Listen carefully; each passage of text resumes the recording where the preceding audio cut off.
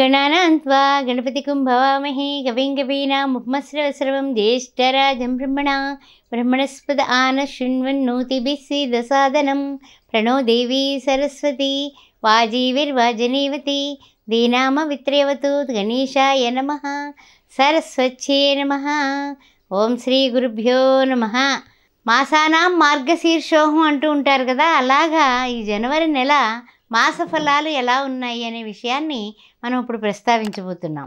అయితే ఈ అశ్విని, భరణి, కృత్తిక, రోహిణి అలా 27 నక్షత్రాల వారికి, ఈ ద్వాదశ రాశుల వారికి ఏ విధంగా ఉండబోతోంది అనే విషయాన్ని మాస ఫలాల రూపంలో మనం చెప్పుకుంటూ ఉన్నాము. ఆ విషయాన్ని గమనించండి. అయితే ఈ నెలలో మనకి మార్పులు చేర్పులు ఏమైనా ఉన్నాయా అంటే, 2వ తారీఖుని చూస్తే బుధుడు వక్రం నుంచి త్యాగం చేసేస్తున్నాడు. వక్రగతిలో ఉన్నటువంటి బుధుడు వక్రత్యాగం అవుతుంది 2వ తారీఖున. ఆ తర్వాత చూసినట్లయితే కనుక 7వ తారీఖున ధనస్సులోకి బుధుడు రాబోతున్నాడు. తర్వాత చూస్తే 14వ తారీఖున రవి మకర సంక్రమణం చేస్తున్నాడు. అయితే ఈ యొక్క 14వ తారీఖున రవి మకర సంక్రమణం అంటే సంక్రాంతి పండుగ. ఈ నెల 14వ తారీఖున. 18వ తారీఖున శుక్రుడు ధనస్సు రాశిలోకి ప్రవేశించబోతున్నాడు.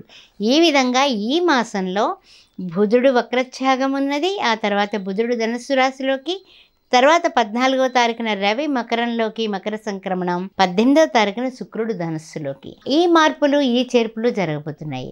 సరే, మరి ఇప్పుడు ద్వాదశ రాశుల వారికి ఏ విధంగా ఉండబోతుందో తెలుసుకుందాం. మరి ఓం శ్రీమాత్రే నమః. శ్రీమాత్రే నమః. కర్కాటక రాశి వారికి నూతన సంవత్సర శుభాకాంక్షలు. ఏ విధంగా ఉండబోతోంది ఈ యొక్క జనవరి నెల అనే విషయాన్ని మనం తెలుసుకుందాం. మరి చూసినట్లయితే కనుక మా ఈ కర్కాటక రాశి వారికి అన్ని విధాలా బాగున్నప్పటికీ కూడా ఈ అష్టమ శని దోషం వెంటాడుతూ ఉంటుంది. దానివలన వీళ్ళు కొంచెం స్ట్రగుల్ అవుతూ ఉంటారు. అది మామూలుగా మనం అందరికీ చెప్పుకున్న విషయమే. పునర్వసు 4వ పాదం, పుష్యమి నక్షత్రం 4 పాదాలు, ఆశ్లేష 4 పాదాలు. అయితే ముఖ్యమైనటువంటి విషయం ఏంటంటే, పూర్వానికి ఇప్పటికీ కూడానండి చాలా మార్పులు చేర్పులు కనిపిస్తున్నాయండి. ఏమంటే కనుక మీరు ఇదివరకటి కన్నా కూడా మిమ్మల్ని అర్థం చేసుకునే వాళ్ళు పెరుగుతారు. ఆ తర్వాత మిమ్మల్ని చక్కగా అర్థం చేసుకోవడమే కాకుండా పై అధికారుల వలన, మీకు కావలసినటువంటి వాళ్ళ వలన కూడా మీరు చక్కటి మార్పు చేర్పుల వలన కూడా ఉద్యోగాల్లో కానీ వ్యాపారంలో కానీ ఉన్నతమైనటువంటి పరిస్థితులకి రావడానికి మీకు చాలా అవకాశం కనిపిస్తుంది. మీరు ఆ విషయంలో చాలా సంతోషంగా ఉండండి. తర్వాత ఏంటంటే, ప్రయాణాలు ఫలిస్తాయండి. మీరు ఏదైతే ఎక్కడికైతే మీరు ప్రయాణాలు పెట్టుకున్నారో అవన్నీ సఫలీకృతం అవుతాయి. అంతేకాకుండా పెట్టుబడులు కూడా చాలా ఉపకరిస్తాయండి. ఏదైనా పెట్టుబడి పెట్టి ఆ పెట్టుబడి ఎలాగా మనకి అభివృద్ధి అవుతుందా లేదా అని టెన్షన్ కింద తీసుకుంటున్నారా? తీసుకోబోకండి. మీ టైం బాగుంది. వివాహ సంబంధాల విషయంలో మీరు చేసే ప్రయత్నాలు కూడా ఒక కొలుక్కు వచ్చేటటువంటి మాసం కింద లెక్క ఇది. అందువల్ల ఏ విషయమైనా సరే ధైర్యే సాహసే లక్ష్మి అనుకుని ముందుకెళ్ళిపోండి. కోర్టు వ్యవహారాలు కూడా కొలుక్కొస్తాయి. తర్వాత ఏంటంటే, మీరు చేసే పనులు అంటే ఏ పని తలపెడుతున్నారో, ఏ పని చేస్తున్నారో వాటికి అనుకూలంగా ఉన్నాయి. కానీ మీ మాట తీరు వలన, మీ ప్రవర్తన వలన, ఎదుటి వాళ్ళతో కమ్యూనికేషన్ స్కిల్స్ అంటాం కదా, అలాంటివి మీరు ఉపయోగించినట్లయితే సక్సెస్ మీ చేతిలో ఉంటుంది. అయితే ఏంటంటే, సంతానపరంగా శుభాలన్నీ కూడా ఏర్పడతాయి. అంతేకాకుండా వారికి ఉత్సాహం కలిగించే విధంగా మీరు బ్రహ్మాండంగా పనిచేస్తూ ఉంటారు. దానివలన కూడా మీ ఆదాయ వనరులు కూడా పెరుగుతాయి. ఈ మాసం అన్ని విధాలా బాగుందండి. అయితే ఏంటంటే, అన్నీ బాగానే ఉన్నాయి. విద్యార్థులు టార్గెట్ పెట్టుకొని చదవాలి అని మంచి పుషింగ్ ఇవ్వడం, ఆ తర్వాత చదువు మీద శ్రద్ధ పెట్టేలాగా మన ప్రయత్నం మనం చేయడం, ఇవన్నీ బాగానే ఉన్నాయి. కానీ ఈ రాశులు మారుతున్నాడు కదా, రవి మన పండగకి మకర రాశిలోకి వెళుతున్నాడు కదా, దాని వలన మీకు కొంచెం మిశ్రమమైనటువంటి ఫలితాలు కనపడుతున్నాయి. ఖర్చు అధికం అవడం వల్ల కొంచెం మనీ టైట్ అవ్వటం, ఆ తర్వాత పండగ తర్వాత ఇవన్నీ జరగడం. అయితే ఏంటంటే, అష్టమ శని వలన కలిగేటటువంటి ఆటంకాలకు తగిన జాగ్రత్తలు తీసుకుంటూ ముందుకు వెళ్ళండి. అంటే ఏం చేయాలి?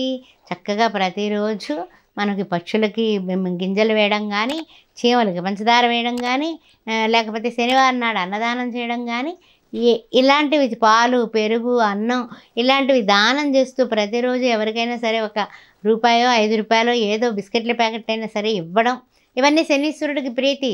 అవన్నీ ఆయనకు కావాల్సినవి మనం ఇచ్చేస్తున్నాం అనుకోండి, ఆయన ఏం మనల్ని ఏం ఇబ్బంది పెట్టడు. ఆ తర్వాత ఏంటంటే కనుక చేపట్టిన పనులు కొంచెం ఆటంకాలు జరగడం, ఇలాంటివి జరగడం వల్ల కూడా మీరు ఇబ్బందులు పడతారు. అందువలన మీరు నెలాఖరుకొస్తుల్లోకి కుటుంబంలో ఎవరి తీరు వారిది. అంతేగాని అయ్యో వీళ్ళు మనకి ఏమిటి ఎందుకు ఇలా మాట్లాడుతున్నారా అన్నది మనకు అర్థం కాదు. మనకి తెలియకుండానే వాళ్ళ మాటల వలన కూడా హర్ట్ అయిపోతూ ఉంటారనమాట. అందువలన కొంచెం అన్ని విషయాల్లో ఆచితూచి వ్యవహారం చేసుకుంటూ ఈ అష్టమ శని దోషానికి నేను చెప్పినటువంటి రెమెడీస్ చేసుకుంటూ మీరు సంతోషంగా ఉండడానికి మీ ప్రయత్నం మీరు చేయండి. శ్రీ వెంకటేశ్వర శ్రీతజనాపాల కావవేమం ఇప్పుడు కలిక్యావతారాన్ని వెంకటేశ్వర స్వామిని స్మరిస్తూ వెంకటేశ్వర స్వామి వారిని చక్కగా ఆయన పూజించండి, సేవించండి, అన్నదానం చేయండి. శ్రీమాత్రే నమః. ఆస్ట్రోభాగ్యలక్ష్మి అనే ఈ ఛానల్ని సబ్స్క్రైబ్ చేశారా? చేయకపోతే వెంటనే చేయండి.